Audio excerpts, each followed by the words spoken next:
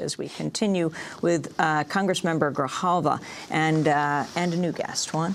Well, immigration reform and the DREAM Act are on shaky ground following the midterm results and the new reality of the Republican-controlled House. Well, a new investigation published in the Texas Observer today looks into one aspect of the collateral damage of our current immigration laws that result in tens of thousands of unaccompanied migrant children being deported to Mexico every year. Many of these children are abandoned on the streets of Mexican border cities and end up in shelters in areas that have been ravaged by escalating drug violence.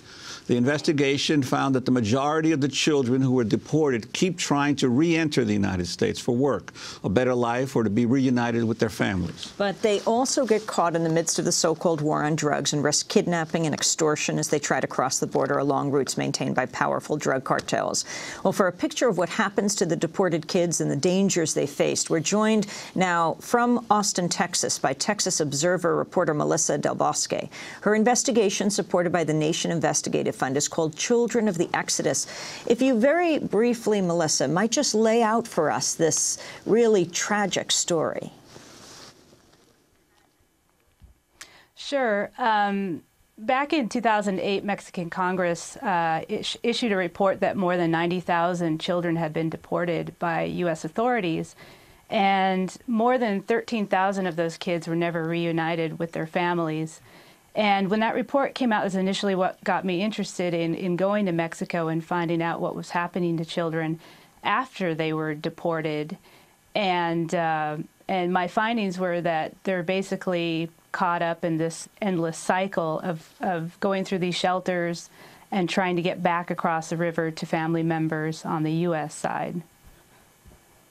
And what cities did you go into, and could you tell us about some of the stories that you uncovered? Sure. I went to Reynosa and Matamoros, which are on the Texas border across from the Texas cities of McAllen and Matamoros, Brownsville, I'm sorry. And I was working in shelters there that are run by Mexican Social Services. And the way that it works is that when U.S. Border Patrol returns Mexican children to the Mexican side of the border, they go into these government-run shelters. But what happens is that family members or smugglers take the children out of these shelters, and then they are returned to the streets, and they're caught up in this cycle of trying to get back across the border. So I talked to more than 20 children, a lot of teenagers, one 16-year-old boy that comes to mind. His family lives just, I think, 35 miles away on the U.S. side of the border, and he'd been trying to get across for 6 months and had been caught several times. And his stepfather is a U.S. citizen, so he would drive over to Mexico and give him money to pay the smugglers to try and come back across again, and he kept getting caught. So these children are sort of caught in this sort of untenable situation where the cartel violence is worsening on the Mexican side of the border, and then the security is stiffening on the U.S. side of the border. And it's becoming more dangerous and more dangerous to cross. Melissa, you began your piece by saying, in hindsight, it seems appropriate that Dia de los Muertos, the Day of the Dead, and the midterm election fell on the same day. And what does the Republican sweep of the House mean for immigration reform? Well, I mean, listening to Congressman Grijalva earlier in the show is, I have to say, reinforced my sort of pessimism about this logjam around immigration reform. When I was in Mexico, it became painfully clear to me, and what I've been trying to do is sort of maintain the human face of immigration, which I think has really been lost in this sort of political divisiveness over immigration,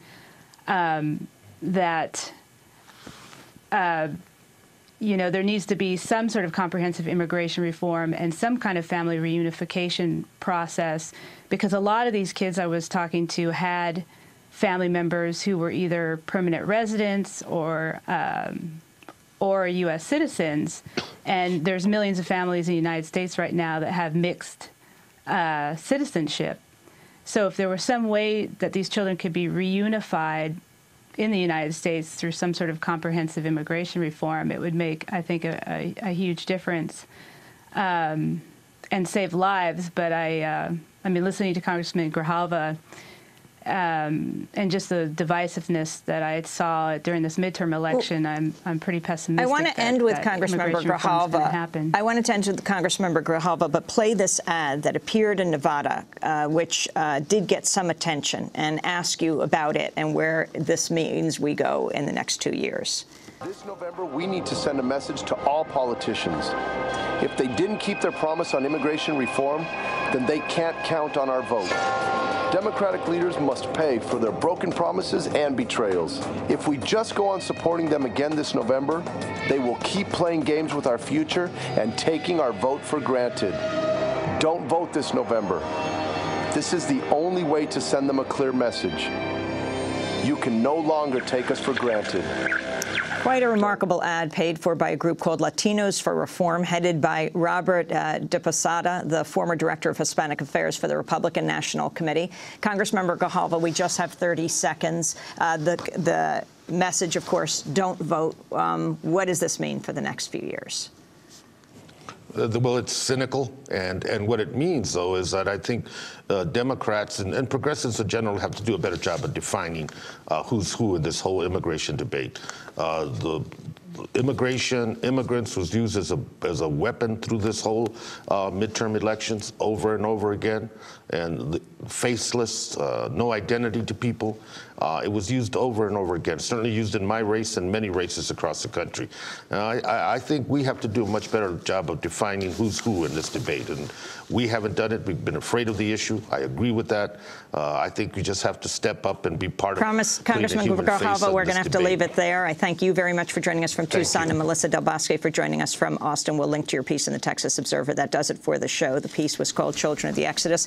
Tonight, I'll be speaking at 6:30 at the Catskill Community Theater on Main Street in Catskill, New York. Hope to see people there tomorrow night in Boulder and Sunday in San Francisco. Check our website. Democracy Now! Produced by Mike Berkshire, Foto Caduce, Armando Angel, Comet, Steve Martinez, Nicole Salazar. I'm Amy Goodman with Juan Gonzalez.